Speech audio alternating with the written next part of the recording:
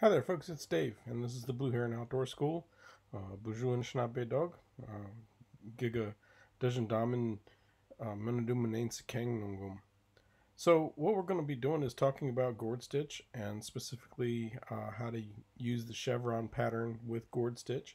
And this is really a teaser video just to kind of give you an idea of the things that are possible with this particular system.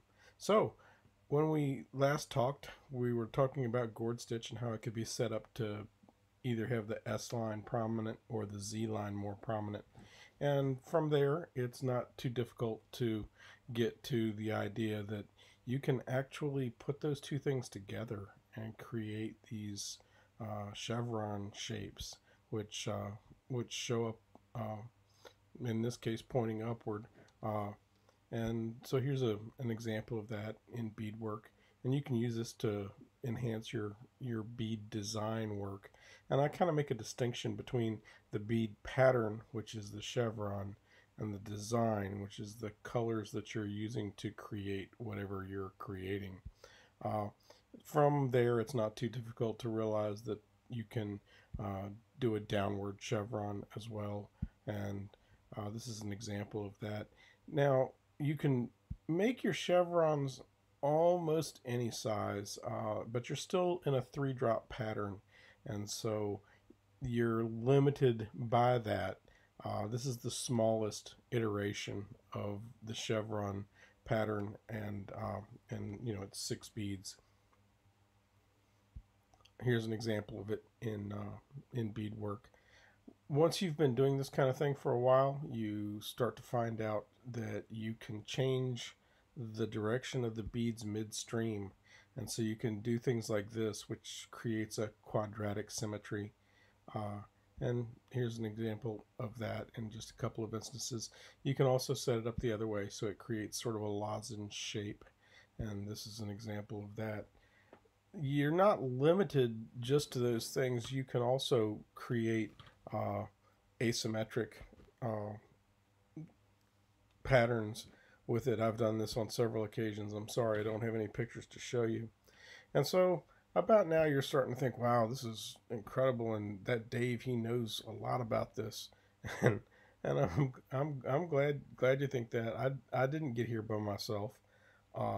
And so I'm going to take a moment here, and I'm going to introduce you to my teacher. This is a fellow by the name of Richard Past. Now, I never met Richard. I've never spoken to him. My understanding is that people called him Dick, so I'll do that as well. And so Dick Past did an article in Whispering Winds Craft Annual. It came out in the late 1970s, and I carted this magazine around for years. You can tell by the coffee mug stain on it and everything else. And I carted it around for a long time, just because I knew it was full of great stuff, but I hadn't had time to fool with it. And so finally I had a project that I was interested in doing, and so I pulled this out and tried to learn how to do it. Now, Dick Pass was a great teacher, but he was working with a really poor medium, and trying to learn beadwork from text and black and white pictures is pretty difficult to do. But I persevered and eventually figured it out. Some of those things took me a long time to figure out.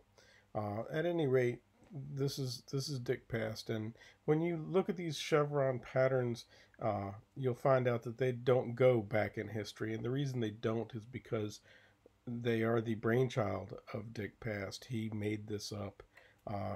How to manipulate the beads to do these things that I'm doing with them. Really amazing man with an incredible grasp of pattern. So here are just some examples of things that I've done with it. It's fascinating to me how you can put these things together and do these different things with beads, and I hope that you too will be interested in this. I hope to put out a whole lot more videos on the topic of chevron pattern gourd stitch, and I hope you'll come along with me and learn how to do it as well. If you are way into this, then please subscribe, and that way you'll see the videos as they come out. If you liked it, please hit the like button, and I will talk to you next time. Thank you so much for listening.